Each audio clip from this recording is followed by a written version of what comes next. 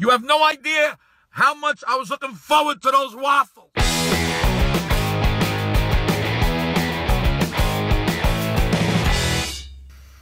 Hey, what do you say? My Facebook, YouTube, Twitter, Instagram, Google Plus, your sister's ass upon express. Very ticked off Vic here.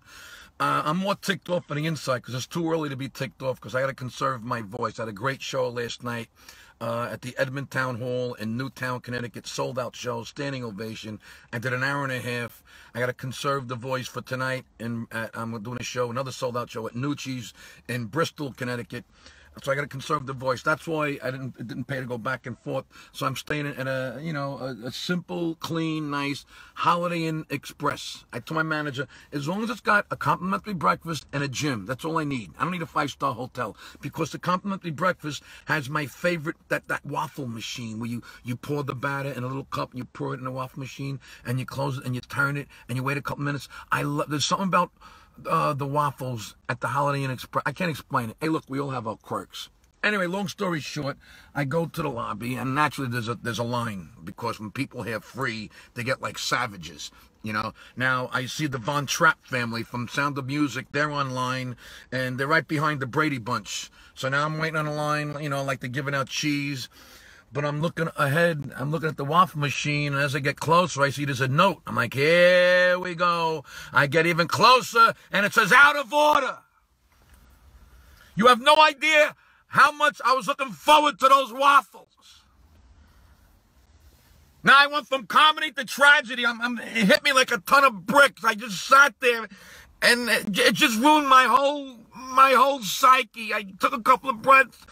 I said, well, what do I do? Do you want the powdered eggs? I'm watching a lady in the corner breastfeeding a kid. Hey, folks, I know it's a beautiful thing, but there's something about watching a lady breastfeed a kid as you're pouring half and half. So I thought to myself, holy shit, wait a minute. I passed the Dunkin' Donuts on the way here. It's right up the road. Fuck it. I don't care if I pay a couple of dollars for coffee. Who gives it? The coffee and the complimentary breakfast was warm. My coffee has to be hot, and it tasted like shit. It was burnt. I took a sip and just threw it down into the garbage pail. So I got in the car, went to Dunkin' Donuts. Beautiful. Nobody on the drive-thru line. I'm the only one. Here we go. It was meant to be. Hey, maybe it was meant to be that I have the waffles. I'm gonna eat healthy. I'm gonna get the oatmeal. Dunkin' Donuts is great oatmeal. So I get to the speaker. I asked the mutant, let me get a small hot coffee, cream and sugar, and the oatmeal with all the toppings, on the side. It comes in a plastic bag. The almonds, the raisins, the nuts, beautiful. You open it up, you pour it in. So I pull up, give the guy the money. Thank you, buddy. You got everything here? You got a napkin? We're all set? Yeah, okay. Look, the coffee, I take a sip before. I always check before I pull out. It was perfect. The guy nailed it. It was perfectly made.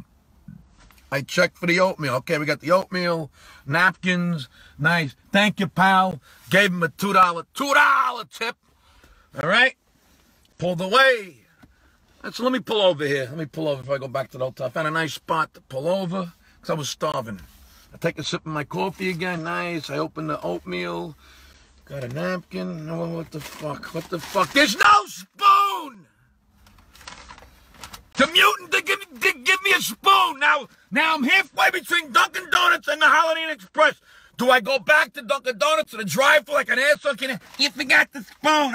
There's probably a line now. If I go back to the complimentary breakfast, the Von Trapp family and the Brady Bunch probably went up for seconds. It'd take me an hour to get a fucking spoon.